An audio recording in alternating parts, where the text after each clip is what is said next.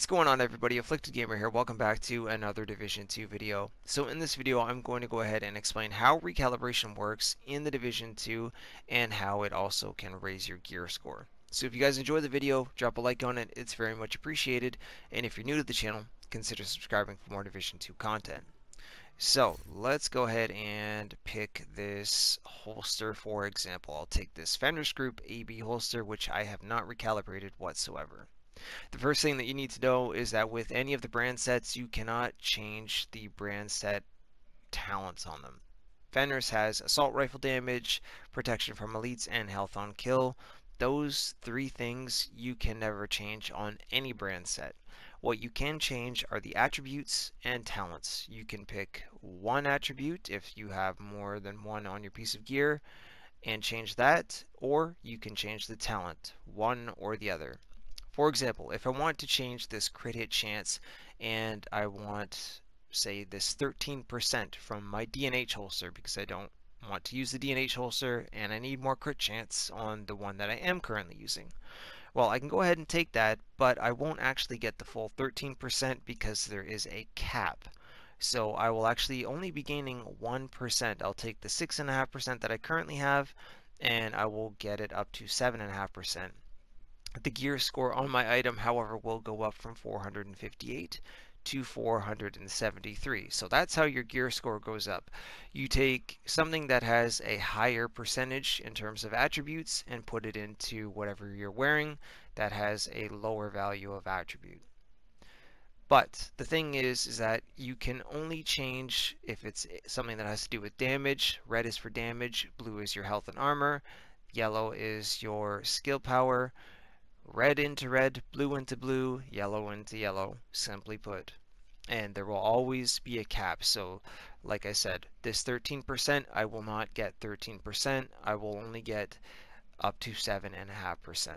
If I chose health instead, well, I would, for one, need a holster that had either health or armor on it that was of a higher value. Or if I had a holster that had armor on it and it was a lower value than what this health number is, my gear score would not go up, but I could change it. If I wanted skill power in either one of these slots, I cannot do it. The game will not allow you to put skill power in a health or damage slot or vice versa. Moving down to the talents, let's say that I don't want surgical and I want something that is really hard hitting in PvE like this damage to elites. I could take the 15% damage to elites, put it into the surgical slot. The gear score will not go up because I'm not actually raising a value of an attribute. I'm simply swapping one talent for the other. And once you've done so, you will transfer, like it says on the bottom, destroy and transfer the stat/talent, meaning that if I take hard hitting and put it into the surgical slot, the holster that has the damage to elites on it in the first place will be completely consumed and destroyed. So you lose out on the piece of gear that you're taking the talent from. In some cases you will find pieces of gear that have quite a few stats on them, like backpacks or chest plates.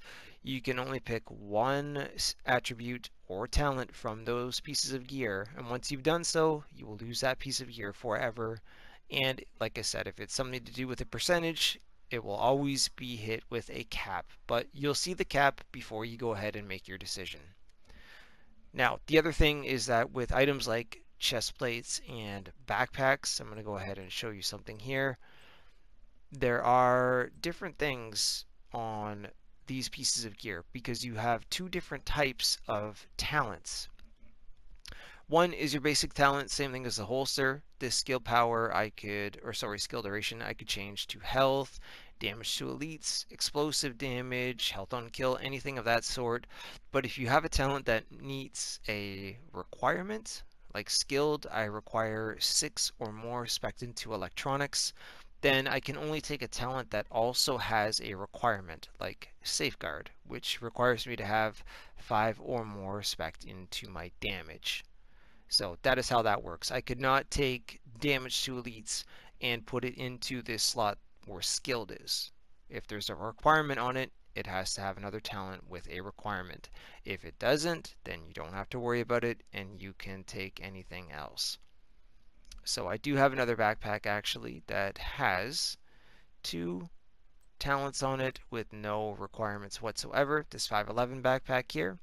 I've got restorative and vital. So if I wanted to get rid of vital, I could go ahead and pick any of these other backpacks, this explosive damage, and transfer it into the vital slot. If you want to keep vital and get rid of restorative, you can do the same thing. You can still take the same thing and swap it over.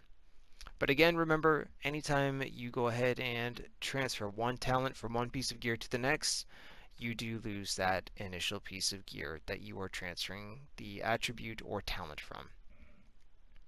So now moving over to the weapons. The same premise goes, just same as the gear.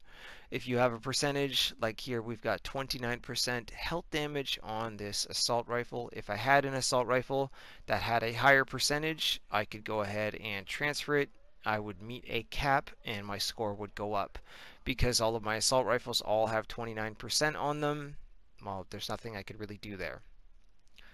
Breadbasket has a requirement 5 or more spec'd into damage, which means I could take any talent on any of these other assault rifles. Assault rifles have to go into assault rifles, snipers into snipers, LMGs into LMGs, shotguns into shotguns, pistols into pistols, so on and so on. You guys get the point there.